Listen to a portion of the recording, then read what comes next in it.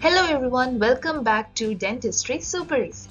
So today we are going to learn about the dental ceramics, the very basics of dental ceramics, just a beginning of dental ceramic and what ceramics literally means. We know that over a period of time, most of the treatment options have improved and it is improving. So when we think about a crown, initially metal crowns were into our mind. But later, since our aesthetic demand was very high, we changed or modified it into metal ceramic, and further it was modified into all ceramic crowns for better aesthetic looks without compromising on the strength. That was the major agenda of every time improving the materials, dental materials. So dental ceramics or ceramics, according to GPT-9, ceramics means these are compounds of one or more metals with a non-metallic element, which is usually oxygen. They are formed of chemical and biochemically stable substances that are strong, hard, brittle and inert non-conductors of thermal and electrical energy. This is the GPT-9 definition of ceramics. Now, one of the important thing in ceramic is the composition of ceramics. Seeing this is too complicated to learn as such, let us make it more simpler by breaking it up. The basic composition of ceramic is the silica. So silica, it comes in two forms. It has the crystalline form and it is of the non-crystalline form. Now crystalline form is mainly seen in the investment materials, dental cement composites, dental cements, composites like that. And the non-crystalline is basically used for the dental ceramics. So our interest or point of interest is onto the non-crystalline phase of silica. The non-crystalline phase or form of silica is called as the fused silica. So this fused silica is having a very high strength. This high strength of fused silica is due to the silica tetrahydrate structure, in which silica is bound to the ions, four ions. Now, this high strength is not due to the presence of ions, but it is due to the bond that they share or the bond that they have between the silica and these ions. Despite of the high strength of fused silica, it is not used in dentistry. Why? Why? Because in dentistry, why it is not used in dentistry? Because even though it is having high strength, it is having a high fusion temperature. One of the reason why it is because we are not able to attain this high fusion temperature at the laboratory setup. Even if we are able to achieve this high temperature, the other challenge is that the melting temperature of metal is far lower when compared to the melting temperature of the fused ceramic in its original state. So when we are trying to make a metal ceramic, when we make a metal coping, on top of it, when we require a ceramic outer covering, we need to melt the ceramic, isn't it? So while we are melting, what happens eventually, the metal also will melt away if we are using fused ceramic in its original state or in its pure form. So what we have to do, we have to add certain compounds, and what we can do is to bring down this fusion temperature. If we are able to bring down the fusion temperature, we can success go on with it. So in order to decrease the fusion temperature, we add the glass modifiers. Glass modifiers are nothing but these are the carbonates of sodium, potassium and calcium. So the researchers have found that the high fusion temperature is because of the strong bond that silica shares with its ions. So if we are able to bring this strong bonds into a flexible bond, then we can reduce the fusion temperature. Not only that, this flexible bond can also reduce the viscosity of the material, making the material more flowable. So when we reduce the strength of the bond, one, we get the reduced fusion temperature, and the next we make the material more flowable. Now, based on the glass modifiers and fusion temperature, we can classify the ceramics or the porcelains into high fusing porcelain, medium fusing porcelain, low fusing and ultra low fusing. Now these temperatures are very important, and not only that, when we select the material of choice that we select, right, that is also very important in these cases. Like ultra low fusing, it is used for only single unit processes. Now it cannot be used for multiple unit. Why? Because these ultra low fusing, they are not having that much of strength to withstand the opposing biting forces if we are using it as a multiple unit.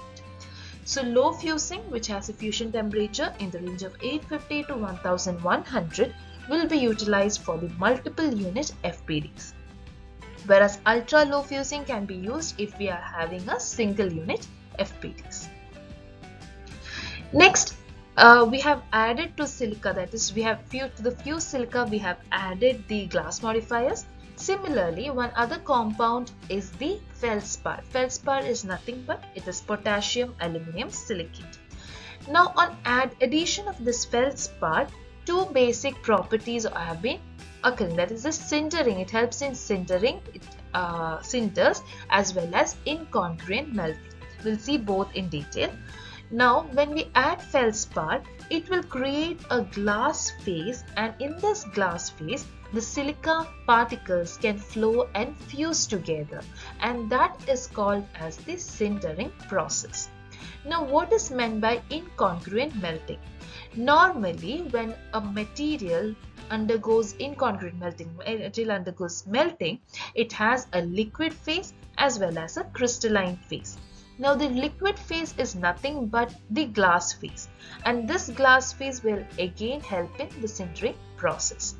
The crystalline phase is nothing but the lucite. Now the lucite, it is having a high coefficient of thermal expansion, and not only that, it is also more aesthetic. It provides more aesthetics to the material as such. Now we will deal that in detail in the coming sessions. Commonly we hear about the word sintering. What exactly sintering is? It's not that complicated as it says. It's very simple. Now to get an understanding about what sintering is, imagine a beaker in which there are silica particles. Okay, now these silica particles in this beaker, they do not take the shape of it means it is free to flow or it is free to move about. Okay, but when we heat these particles at a very high temperature and then cool it to the room temperature, and now when we try to take these particles out of the container, we can say that the particles have attained the shape of the container. Now why is it so? Why? Because at higher temperature and then cooling down to a room temperature, these particles, now the magnified version is of these particles, you can see there is a incomplete fusion. That is, the particles melted and incompletely fused. Okay, only a little point fusion has only a point, at a single point they have melted together and fused together. Like that, the entire particles fuses together to form a more rigid substance or more rigid material. That is what is called as sintering, and that is the process that takes place during sintering. Now, other than the feldspar glass modifiers, we also have the boric oxide, which acts as a glass modifier, and also it creates a glass phase. Next comes the pigments. Now pigments are required for giving stains or giving colors to the hour restoration. So which are available are nickel oxide, which imparts brown color, copper oxide green color, titanium oxide yellow color, manganese oxide lavender color, cobalt oxide blue color. Now, on addition of the silica, glass modifiers, boric oxide, pigments and feldspar, we were able to create a feldspathic ceramic. Now this feldspathic ceramic, it is very aesthetic and very aesthetic to use. So now the researchers, when they were using it as a crown, as a feldspathic ceramic crowns, they found that it was not too much of success. It didn't go for a very great success rate. It had failures, that is, it had fractures.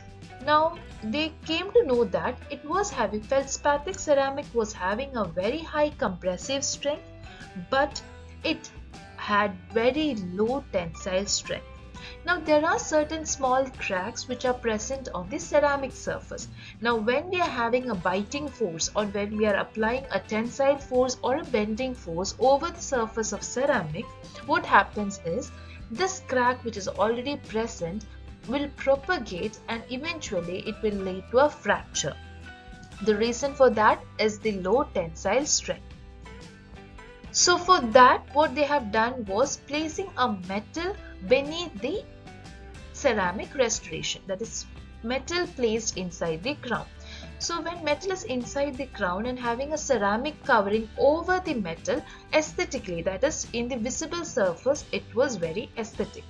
And not only that, since metal is more stronger, it was able to prevent the bending of the crown and thereby propagation of the crack was reduced. But it too had disadvantages, like the metal, a thick layer of metal was required over the prepared tooth surface, and on top of the metal we required a 2 mm of ceramic, which led to more amount of tooth reduction. You know that as the tooth structure is reduced, the tooth strength will decrease. Again, it can lead to fracture of the tooth eventually. Okay, not only that, metal as such is an opaque subject or an opaque object. So what happens when the light passes? It does not allow the light to pass through. That is, it lacks translucency. As a result, the tooth which were being given metal ceramic crowns, it had an opaque appearance or artificial look, which is not very appreciable when case or in the anterior sections, right? Aesthetic zone, that is from canine to canine. We cannot place metal crowns. So how to make a strong metal-free crown? Researchers have been researching a lot and they have come up with certain steps like to reduce the crack, certain methodologies, okay, or to introduce the residual compressive stress, to interrupt the crack propagation, and also to modify the design. These we will be seeing in the next session. So in this session we have seen what are the composition of the feldspathic ceramic and what led to the modifications of the ceramic, and these will be seen in the next session. Thank you all for your patient listening.